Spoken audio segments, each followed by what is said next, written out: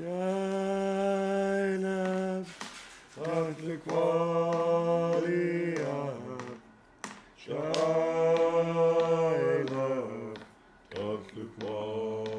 think one of the most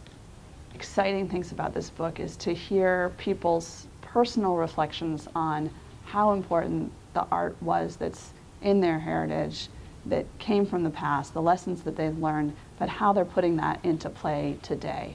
And to see when Lisa Telford looks at old moccasins but then decides she's going to weave a pair of high heels, or when Evelyn Vanderhoop is reading the old texts and hearing about warriors' wives making spirit belts for their husbands, but to make a new spirit belt with those same faces in it that can be in the collection for today. And just to see that it's always this ongoing process, that the art's always talking about what's important now, and that is a result of all the history that comes before us. Well, we collect contemporary art at the Burke Museum because it's part of the ongoing culture of Native people. It's the artists who were able to keep essential parts of the culture alive when it was under stress from outside influences, when people were being punished for speaking their language and practicing their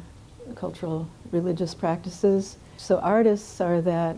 unbroken link with the cultures of the 19th century. So Shaun Peterson's piece shows the thinking that he's been doing about Coast Salish art and explains the essential pieces of it, the circle, the oval, the trigon, the crescent, how they work together, how that system is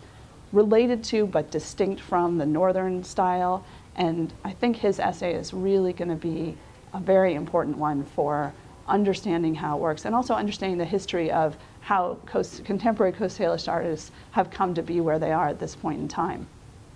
The indigenous cultures on the coast are so active and vibrant in the art they produce that it's part of our mission to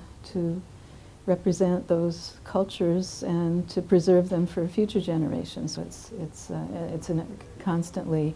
expanding collection that is focused on the best work that's being done today.